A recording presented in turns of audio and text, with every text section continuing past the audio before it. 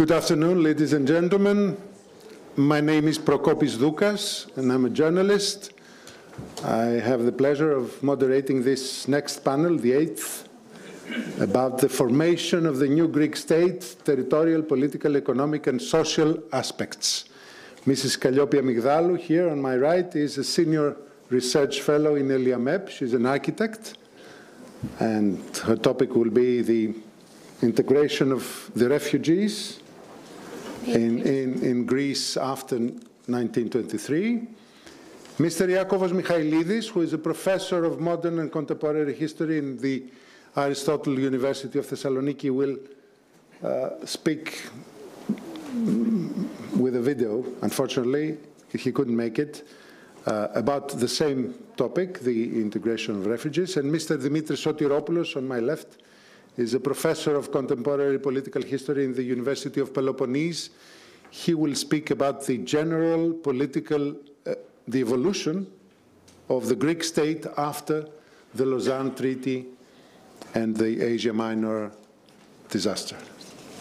So, Ms. Amygdalou, please. Thank you. Good afternoon, everybody.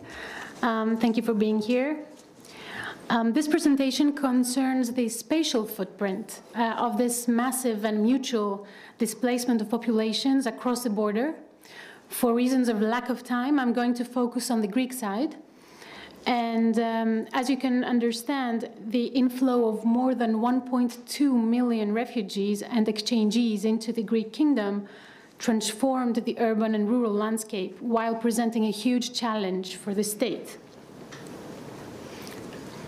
Northern Greece, especially Macedonia and Thrace, received a large part of the refugee population.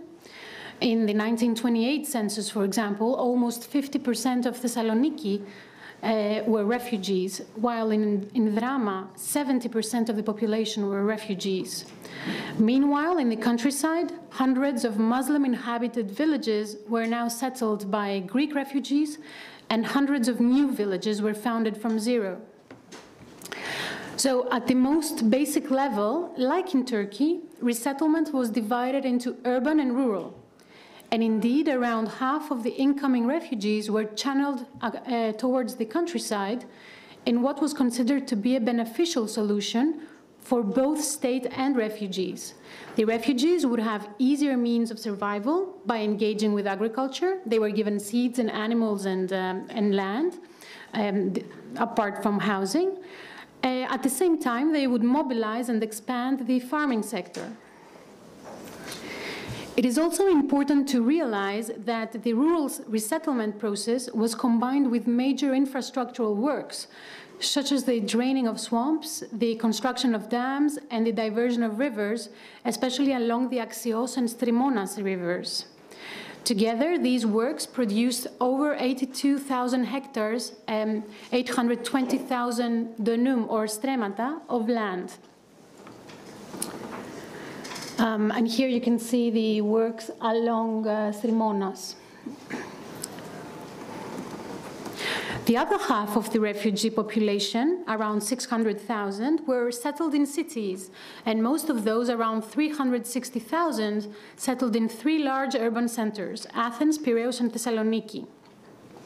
You can understand that whole new neighborhoods were created in the urban fringes. Here you can see the example of Kessariani. 1924, there are still the tents in the foreground. Towards the back, you can see mud brick housing and wooden housing. I'm going to talk about this in more detail in a second. Today, you wouldn't recognize this area. It's full of apartment buildings. So cities expanded under conditions of emergency in all directions, sometimes doubling in size. The settlement process lasted for decades. Now, whether rural or urban, one can categorize this huge spatial transformation along four main types of settlement.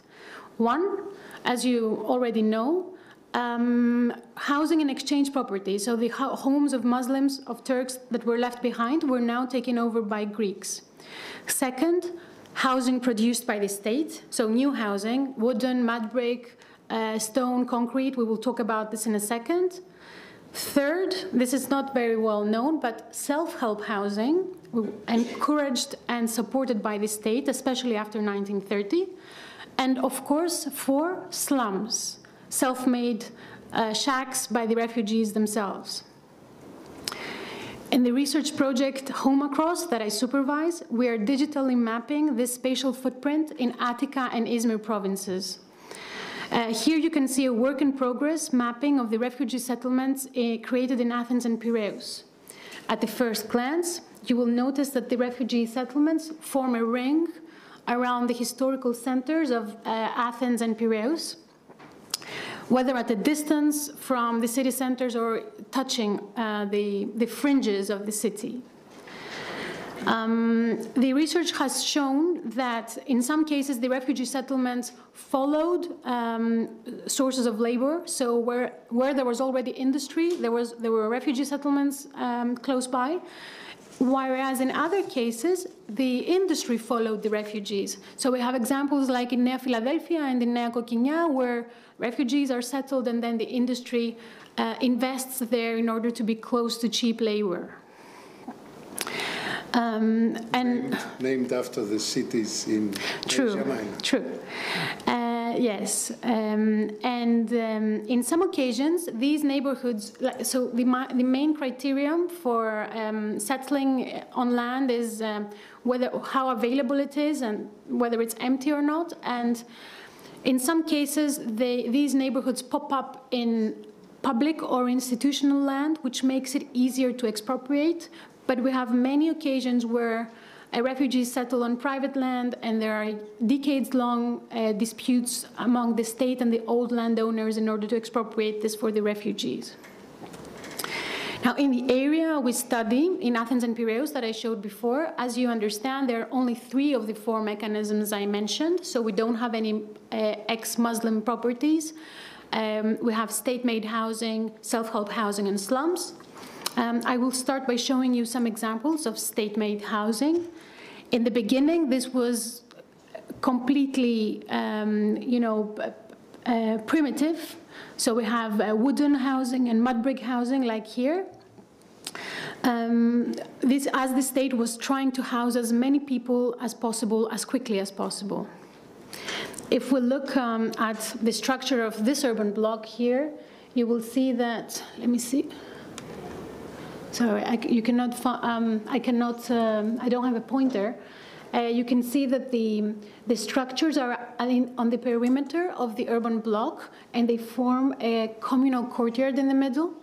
Each structure of the 8, like there are 8 rectangle structures there, has 8 rooms. So every little square you can see on the plan housed one family, or perhaps in some cases, one family would take 2 rooms. Every little square is only 20 square meters.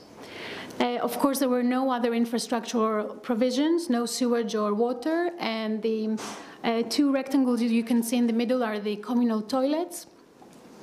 And the refugees gradually expanded by taking over the pavements or by expanding towards the interior of the courtyard in order to make these spaces livable. There's no time to expand on this, but it's very interesting how the refugees managed to create homes out of these minimal spaces. In the second half of the 20s and the early 30s, better housing is constructed, this time out of stone. This is an example from Nea Kokinia. And this is from Kesariani. There's a huge variety which we are trying to record and to categorize. And after 1929, floor ownership, kat mulkiyeti or orizontia idioctisia, became possible, meaning that inhabitants could be owners of their own apartments, and this paved the way for multi-floor mass housing.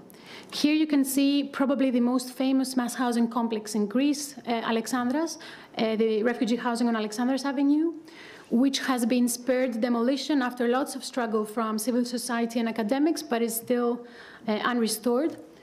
For those that are interested, on the lower part of, you can see Alexandras Avenue and Panathinaikos Stadium, And what is less known is that behind Panathinaikos Stadium, we have more housing. It's wooden housing, kudriotika, and slums at the same time on the lower part. Now, very important modern architects were involved in the design of these mass housing units, and this brings the refugee settlement process in discussion, in connection with the history of the modern movement and what's happening worldwide, all over Europe with the Bauhaus. New ideas about living, about functionalism, about zoning are reflected in these projects.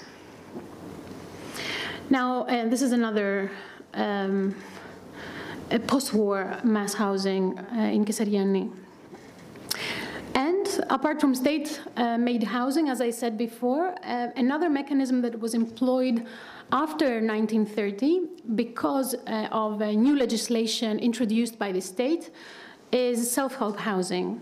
So refugees still in lack of decent home organized into building associations and petitioned for pieces of land for self-help housing in order to build their own homes. Here you can see, for example, that this part has been divided into plots and it is allowed for the building association to construct homes there, either on their own or through contractors. Now, and here are some other examples of post-war self-help housing. What is interesting is that through this mechanism, the housing that is produced is not distinctively refugee-like. There is nothing, morphologically, architecturally, that separates these houses from what's happening in the rest of the city, in contrast to the mass housing units that you saw before. Of course, these state efforts were not enough. They were never enough. In 1960, 10,000 families still lived in slums. State-made housing and self-help housing continued in the post-war era, all the way into the 70s. And I have to say here that the refugees were charged for the housing that they were given. This was not for free. They owed the state installments for receiving this housing, and this caused a lot of friction between the refugees and the state. This is a beautiful diagram that we found in the archive. I'm sorry that you cannot see it from very close. It is Asyrmatos in Petralona. Some of you might have seen the movie Synikia to Oniro. It's a beautiful movie that shows exactly this space. And you can see how the slum is half made on Philopapou, on the rock. This is a diagram made by the state, the ministry. So, yes, sir.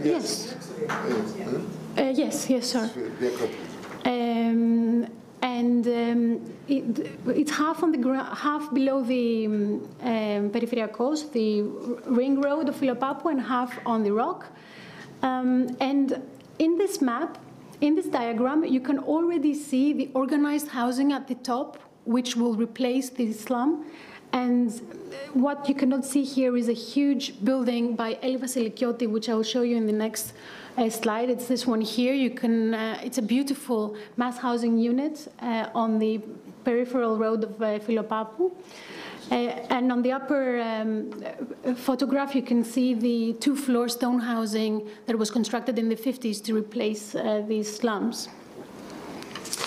So, to conclude, and this is one last drawing from our project where we're recording house by house what has survived today.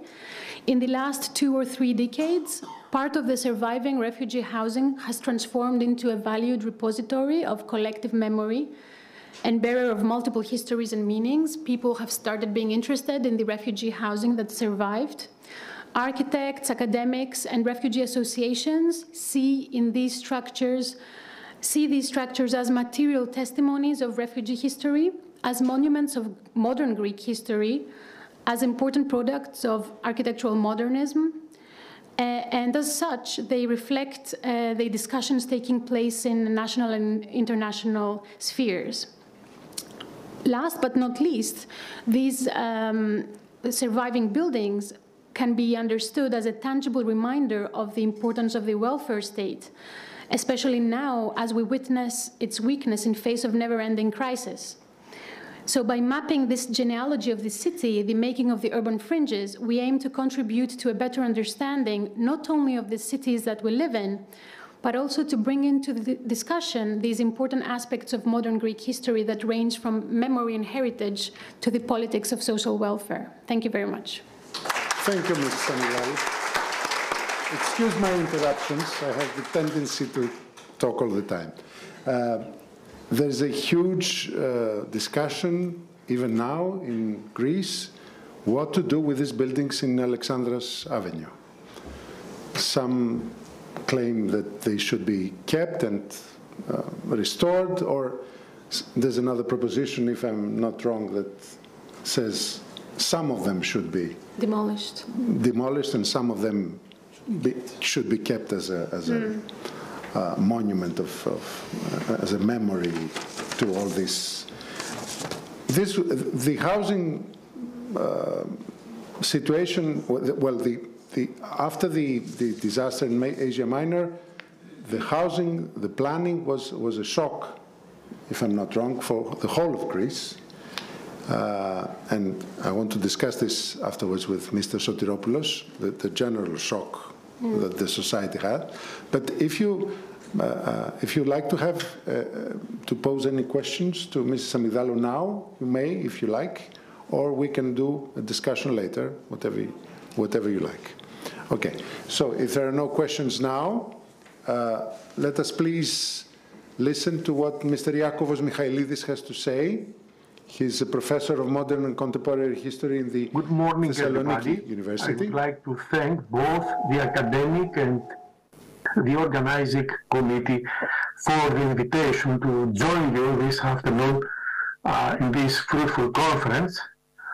In my contribution, I will focus on the issue of the refugee settlement in Greek Macedonia after the Treaty of Lausanne and its consequences both to the Greek state and, of course, to the area. The exchange of Greek and Turkish populations based on the Treaty of Lausanne caused significant changes in both countries. According to the official Greek census in 1928, the total number of refugees settled in Greece during the period of 1912-1923 amounted to 1,221,000 individuals, which accounted approximately to 20% of the total Greek population. Out of these refugees, a total of 638,000 refugees, accounting something more than 52% of the total refugee population settled in Greek Macedonia. With the arrival of the refugees, the population of Greek Macedonia reached approximately 1,400,000 people. This means that the refugees represented 45% of the total population of Greek Macedonia in 1928. For Greek Macedonia, a total number of 329,000 Muslims and approximately 66,000 Slavophones left because the Treaty of Negi, considering themselves as Bulgarians. The radical change in the ethnic mosaic of Greek Macedonia during the period before the Balkan Wars and after the population exchange is depicted in that table. The establishment of the new ethnogeographical picture of Greek Macedonia during the Indo-Greek period was just one aspect of the consequences of the refugee issue. A series of radical changes can be identified at various other levels. The most significant changes are related to the agricultural settlement of the refugees and the chain reactions these caused in the economic, social, and political fields. The descriptions provided by the members of foreign humanitarian missions who visited Greek Macedonia after 1922 to assist the Greek government reveal the region's backwardness on all levels. The words, for example, of the head of the American Red Cross who visited Greek Macedonia are indicative. Quote, "The situation of the refugees is shocking, especially regarding women and children who constitute a large part of the refugee population. Many of the children were dressed in torn rags and often had no shoes. They had endured and continue to endure extreme deprivation, and their health is often in a desperate condition. Many are sick and have open wounds on their bodies. It was evident that, along with the provision of food and clothing, there was an urgent need for medical care for the refugees." End of quote. In other reports, Americans compared the situation in the refugee camps to war camps, estimating the deaths occurred on a daily basis, reaching more than 50. Clearly, these observations on the field led the Americans to establish hospitals and orphanages in different places in Greek Macedonia. This situation unfolded for about a year, until the end of 1923, when humanitarian organizations believed they have completed most of their work and then they withdrew. They thus paved the way for the second phase of refugee settlement, which aimed not only at relieving the refugees, but also at their productive integration into the Greek society. This period, which began in 1924, is directly linked to the actions of the Refugee Settlement Commission, which was established at the initiative of the League of Nations. What is worth mentioning and largely unknown is the fact that the Refugee Settlement Commission adopted the programs that American philanthropic organizations, particularly, of course, the Near East Relief, had already developed for the Macedonia region, which they designed to transform Greek Macedonia into a model laboratory for the settlement of refugee populations, where refugees will be the exclusive owners of small cultivable plots of land. The central core of the American perspective was that the agricultural settlement of refugees, in order to be sustainable, should be based on providing loans to farmers rather than distributing money to them in the form of allowances in an effort to make the program self-sustainable. In this way, the Americans believed that the refugees would soon improve their economic conditions and become self-sufficient. Their ultimate goal was to prevent a potential wave of internal migration to the cities.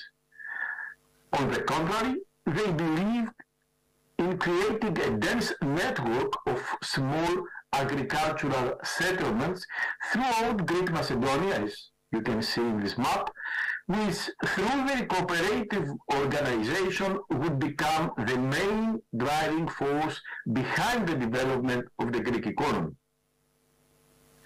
The agricultural program of the Near East Relief, adopted by the Refugee Settlement Commission, had its complementary axes.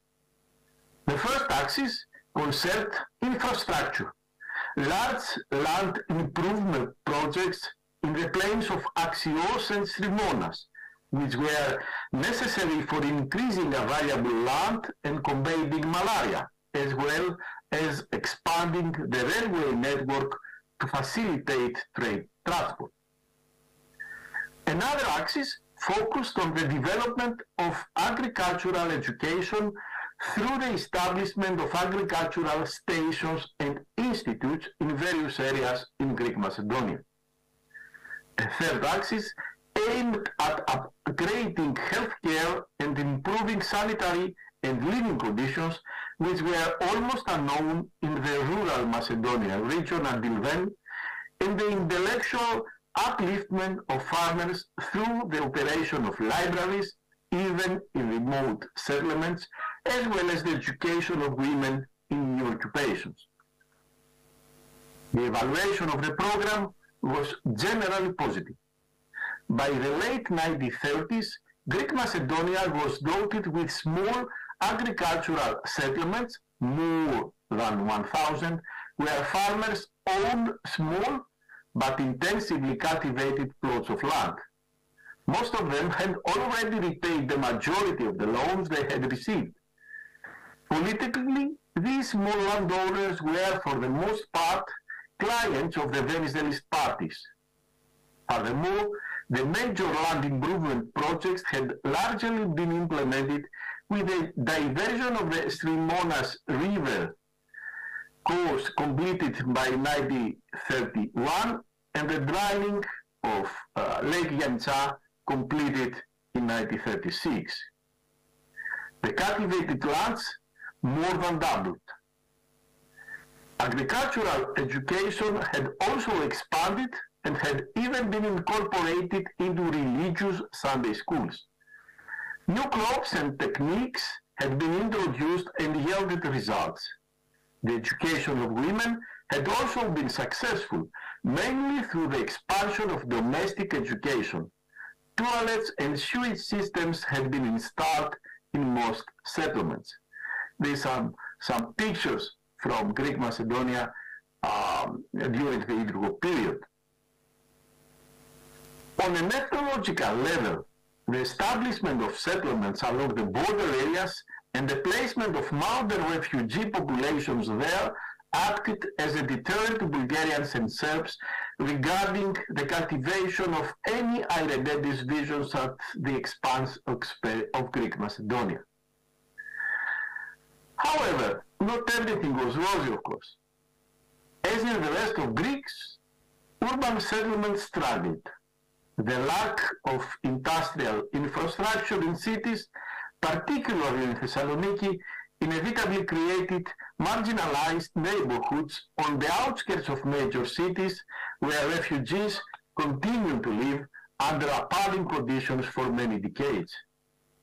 This situation fostered unemployment, child labor, and many other pathogenic phenomena, while gradually cultivated the conditions that led a significant portion of the refugee population to turn to the Greek Communist Party.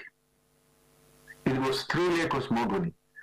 The tragedy for Greece was the rapid demographic changes of the first quarter of the 20th century and their profound political, economic, and social consequences interrupted in the early 1940s due to the outbreak of World War II and subsequently to the Greek Civil War.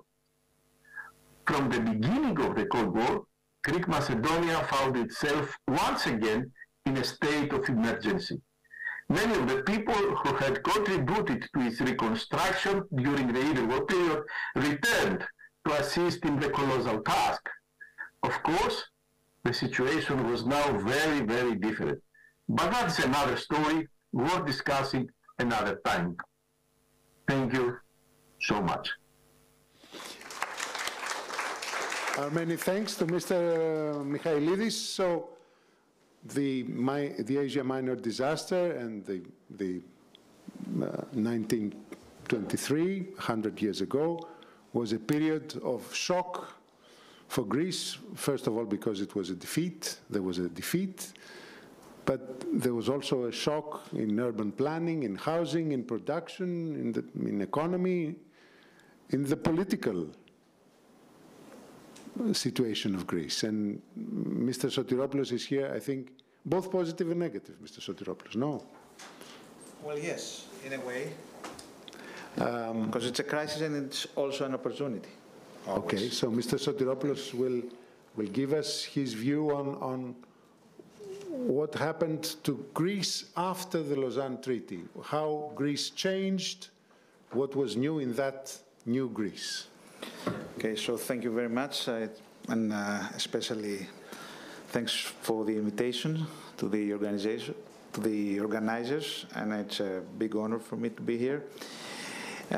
So if we consider the phases of historical crisis in the course of a state as those periods in which strategic challenges prevail, then we could and should propose a different periodization for the evolution, especially of the Greek state, a la longue durée. Thus, in the first 100 years of its life, since the revolution of 1821, what dominates in a catalytic way in public life and which sets the major priorities for the political system is the national integration crisis. It is not just one of the many challenges the state has to face, but the one that decisively defines all the others. Therefore, the decade of the great idea climax, which will end dramatically with the Treaty of Lausanne, will also be the decade of the climax of two completely different strategies conflict. On the one hand, we will have the Venizelist faction with an ambitious but realistic plan that had the Allies' support and which was also accompanied by state modernization. And on the other hand, we have the small but honest την μικρά αλλά έντιμο, Greece of the pro-royalists who echoed the culture of the 19 small landowners of old Greece, romantic, with limited horizons, without a clear modernizing plan for a 20th century country. Despite the Asia Minor devastation and the enormous challenge of refugee resettlement that lay ahead, the strategy that would have prevailed in 1923 was one of Venizelist nationalism.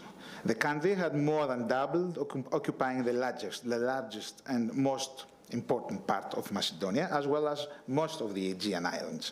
In geopolitical importance, its geopolitical importance to the Allies was now unquestionable, while all these successes had been achieved by its own forces, something that had strengthened the feeling of national self-confidence as never before, transforming a small and completely dependent country on the Allies into a truly independent, trustworthy state. The problem with the national schism, however, was that it is not only determined the terms of the political conflict at the end of the great idea, but also undermined the political foundations of the next historical phase of the Greek state. If the first 100 years of its life passed, as we said, in a prolonged crisis of national integration, after 1923 and for the next 15 years, what we see is an equally long crisis of democratic maturation. At the same time, this challenge of national integration regarding the new areas and the new population that had been added to the Greek territory has not finished yet. The thing was that the end of the great idea could no longer hide the failures of the Republic in the name of the state under siege, according to the term then used, which allowed the executive power all kinds of manipulation. It should be noted that when we speak here of democracy, we are not limited to the abolishment of monarchy, as the Venizelists wanted after 1922, but to the consolidation of the rule of law and the respect of democratic procedures as defined by their respective constitutional mandates. First of all, the schism itself would lead to incredible institutional mishandling and would justify numerous democratic divergences on both sides. A summary list shows that within 15 years, there were so many undemocratic practices implemented that it was impossible for a solid democracy to be established. After all, the interwar period itself was founded on a blatant distortion of the truth. The imposition of a military dictatorship like that of 1922 was baptized a revolution, while the trial and execution of the Six, which put all the responsibility for the Asia Minor disaster on the anti-Venizelists' part, was a key factor in perpetuating the schism. Then we have the failed counter-revolution of the anti-Venizelists in 1923, which was accompanied by mass firings of pro-royal officers, and then again the coup d'etat by Pangalos in 1925 and by Kondylis in 1926. And in the elections of 1923, but also of these of 1928, we have the imposition of the narrow constituencies electoral system, the stenoevria, in order to clearly favor the Venizelist faction, while in 1924 we also have the legislative decree on the consolidation of the democratic states, which punished with imprisonment those who spoke sympathetically of the declining royal family.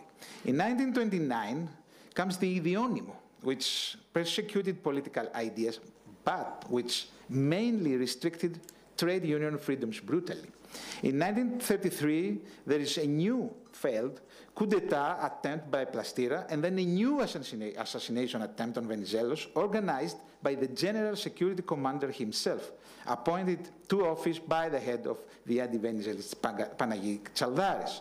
In 1935, we have a new coup d'etat attempt by Plastiras with the approval of Venizelos, which after its fiasco is followed by executions and mass persecutions of Venizelist officers.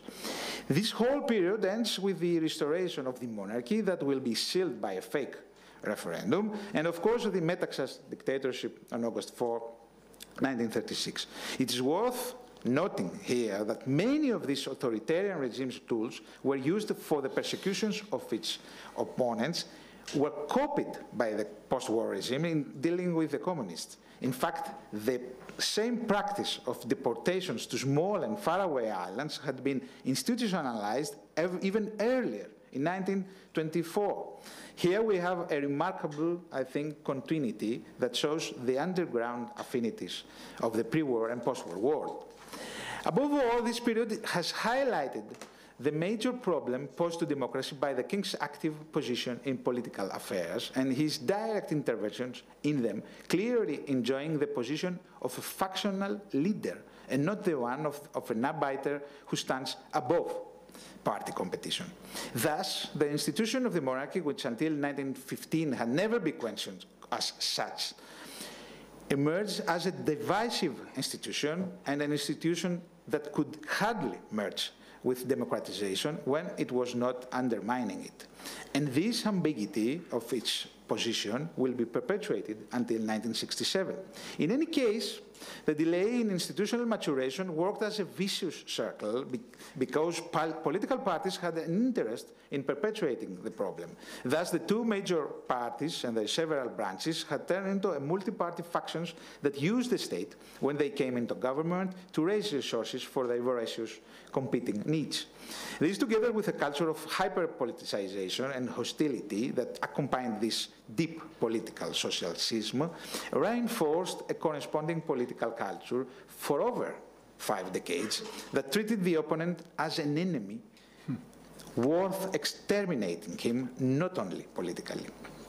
However, the Venizelists in particular did have a modernizing program for the state after the Great Idea that their opponents never had, and this was demonstrated in practice, especially in the 4 years of 1932, that found Venizelos back in the prime ministership, probably his most successful term in office.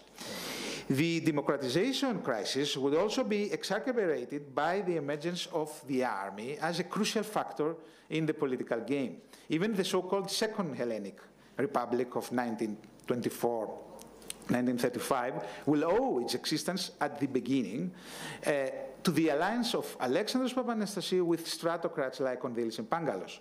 The army and the various praetorians in the interwar period will develop into an executive arm of the two factions and a tool for coup interventions, not necessarily when all other means had been exhausted. The army will be partially autonomous in some cases, but will remain largely integrated into the existing Venizelist pro-royal schisma. This will be its difference, I could say, with the army after the war, which, as the winner of the Civil War and with the generous American aid and guidance, will maintain a greater degree of autonomy, with a part of it even conspiring against the entire political system in the decade of 60s, leading to the imposition of the colonel's junta in 1967. As society evolves and morals modernize, the military will evolve in the opposite direction to custodians of conservatism and tradition. Finally, there is the international environment, which is negative for democracy all this time. In conditions of the old empires collapse, intensity of social rivalries, global economic crisis, especially after 1929, and structural difficulties for liberalism to provide convincing answers, those who are favored in this period are social experimentation and the tendency towards authoritarian or totalitarian solutions. Thus, the dilemma that will arise in the 30s as to which model of governance will be the most effective in the face of external or internal crisis will not be simple to answer, and certainly should not be viewed from the perspective of today's hindsight, when it's very well known what kind of disaster hid the wrong answer to it. Let's add here the geopolitical dimension, especially for Greece, which, as has been said, is a geopolitical nation. After all, the issue has already been raised in the schism of 1915-16, one of the causes of which was related to the international orientation of the country. The issue may have been resolved at the level of politics in favor of Britain, but at the level of society, the interventions of the Entente during the November Civil War, as well as movements such as the Epistrati, created a deep tradition of an underdog, anti-Western, anti-capitalist culture in the popular and petty bourgeois strata, the effects of which may still reach today. These are the first seeds of an anti-imperialist rhetoric and ideology, despite the fact that the country has never suffered colonialism. As far as the processes of democratization are concerned, however, such a culture also had an impact on the processes of democratization, since the West was supposed to be the preeminent carrier of this political tradition. The social question, moreover, is even more complicated. The homogenization of space and population would have been a huge challenge even for the most advanced states of the time. Especially the difficulties of Greek geography are exacerbated by the political gap between old Greece and the new countries, the Nez Hores. Especially after 1915-16, the Greek territories politically divided into the new countries and Crete vote massively for Venizelistes, while all Greece, with the exception of Athens, are pro-royalists. However, a serious problem can also be found in the ethnic and cultural diversity that emerged after 1923. The fact that the overwhelming majority of the refugee and minority populations were in the new countries, in Nez Hores, is linked to this geographical gap. The question of receiving, rehabilitating, and integrating the refugees, who make up almost 1/5 of the population as a result of the mandatory population exchange with Turkey, is, of course, the first priority. But the settlement in the regions of Macedonia, where Muslim populations once lived, allowed the cultural homogenization of a large geographical area that had been the focus of a long-standing tension between the emerging Balkan nationalism during the Macedonia question. The important thing here was that the Venizelists were clearly in favor of the integration and assimilation of minorities, using various tools, but mainly educational tools, and this strengthened the perception of a strong centralized national state that would not be threatened by tendencies of ethnic fragmentation or even secession. However, despite the Hellenization of Macedonia, the issues with the remaining minorities remain open, that is, with the smaller ethnic groups, Slavs, Chamides, Kuchovlahus, especially on the border, many of which resisted integration or were strongly inclined towards the neighboring motherland. At the same time, there was also the social tension arising from the general deterioration of living conditions for the poorest, especially in the cities, but also in the countryside. The economic crisis after 1931, in the Greek case, would reduce incomes and job opportunities, and population movements to urban centers would worsen housing conditions. We saw that before. The danger of political radicalization for these people was thus present, but was absorbed by their petit bourgeois mentality and their Christ-like family conservatism. What is all this? After all, I think it's a crisis of transition to modernity that remains incomplete and quite contradictory in this period.